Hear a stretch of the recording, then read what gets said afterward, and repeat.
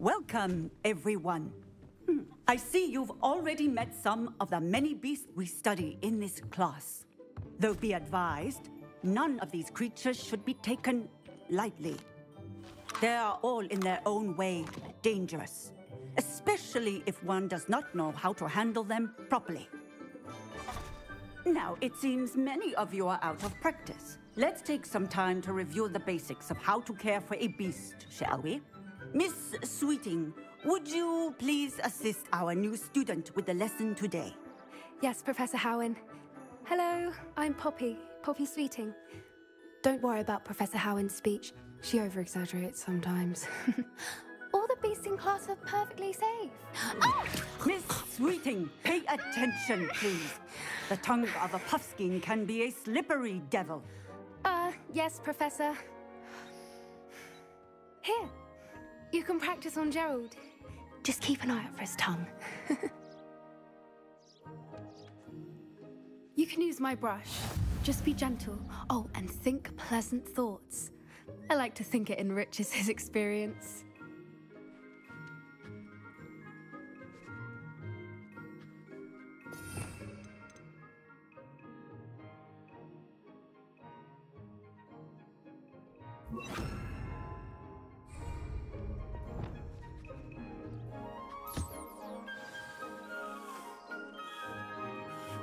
That's lovely. I'm sure he feels much better. I think he might be hungry. Would you mind giving him some beast food?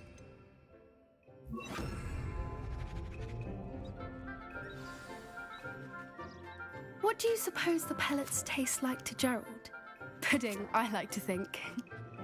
I think we can safely say that Gerald likes you. That's good news. He seems very nice. He is. Kindness is one of his best qualities, right after ambition. And cleanliness. Good work, everyone. Now, let's make our way to the pens and select another beast. And please, do be careful as you feed and groom them. Miss Sweeting, why don't you show our new student to the Neasels in the farthest pen? This way. The Neasels are over here.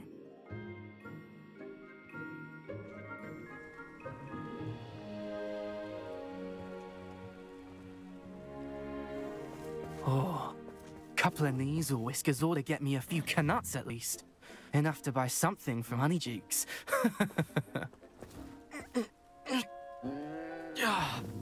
Stupid thing.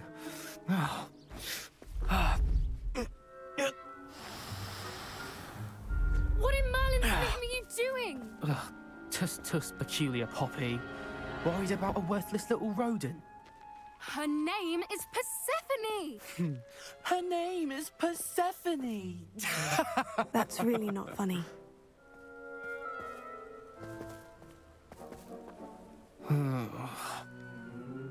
Let's go.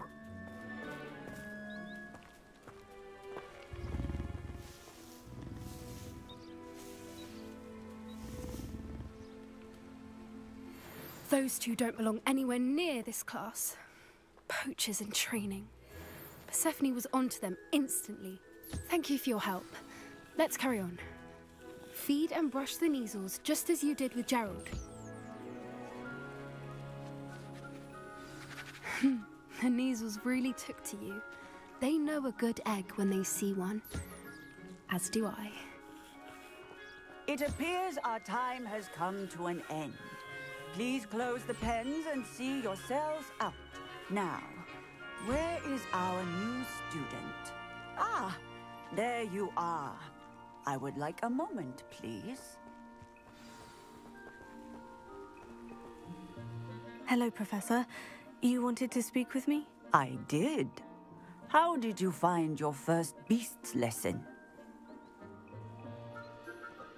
It was wonderful. I believe I'm really going to enjoy this class. Good. You seem to understand that when beasts are properly controlled, they can play a vital role in our lives. Some provide us with magically imbued materials, if cared for correctly, which does not include torturing them for whiskers. Well done, by the way. Probably best to let me handle it next time. Yes, Professor. They're nearly as bad as the Savagers in Rookwood's poacher pack. Sadly, we're the ones who suffer, stumbling over dead beasts. Terrible waste of resources. Surely the poachers can be brought to justice by someone. The Ministry, perhaps. An optimistic idea. Now, why don't we focus on more immediate matters that we can control? Professor Weasley has asked that I prepare some assignments designed to help you catch up to the other 5th years. Be on the lookout for my owl. Meanwhile, I also encourage you to study as many beasts as you can on your own time. I need to talk to you. Come here. Did you need something, Poppy? Thank you again for saying something to those brutes so that I didn't have to. You were an augury at noon in the desert. I certainly hope that's a good thing. It's something my gran and I say. It means that something or someone is a welcome surprise. At least, that's what we decided it meant. I couldn't stand there and watch them harm the poor thing. We're of a similar mind. Actually, in light of that, there's someone I'd like you to meet. In the forest. You've intrigued me. Very well, lead the way. I'd hoped I would.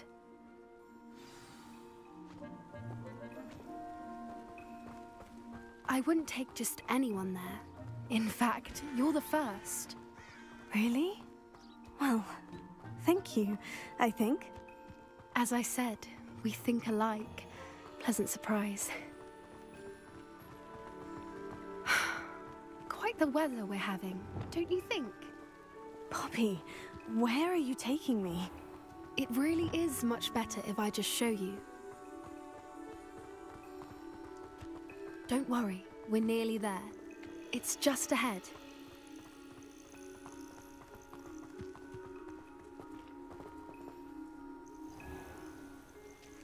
Stand back.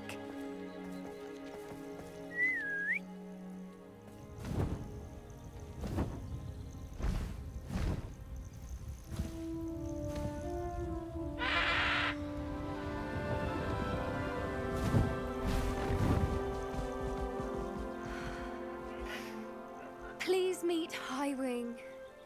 Isn't she just magnificent? Go on, introduce yourself to her. But be careful. You must always show hippogriffs the proper courtesy before you approach them.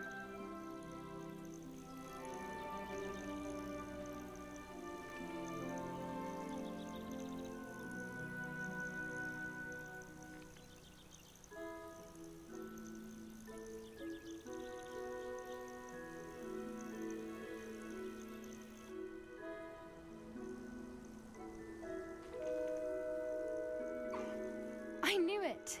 I don't think I've ever seen a hippogriff take to someone this quickly. You can feed and brush her if you'd like. I come and check on her every once in a while. Bring her pasties, tell her what's going on in the castle. You wouldn't know from looking at her, but she's a dreadful busybody.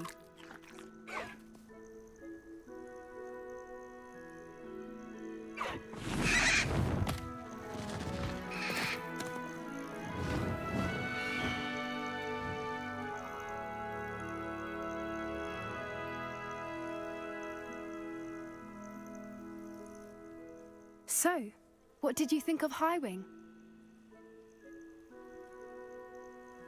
I thought she was brilliant. Can't believe you introduced me to her. I suspected you two might get along. Are you the reason students have been seeing hippogriffs flying above the Forbidden Forest? Perhaps. Did you know that once you earn a hippogriff's trust, they'll always be there for you? I've seen it firsthand with her. How exactly did you and Highwing cross paths? It's a longer story, but I rescued her from poachers a few years back. Got her to safety and, well, she was fine until recently. You may have noticed that poachers are something of a problem in the area, so I worry they could get her again. And I might not be there next time. Professor Howin mentioned the poachers as well. She seemed to imply that we couldn't rely on the Ministry to help. I don't often agree with Professor Howin, But on that, I fear she's right. The poachers' influence is growing. I see them every day in the village, lingering, talking to people. They're up to something. I'm just not sure what. That does seem strange. Sounds as if they're planning something. Exactly. I think I'm going to look into it. Find out what's going on. What they're doing.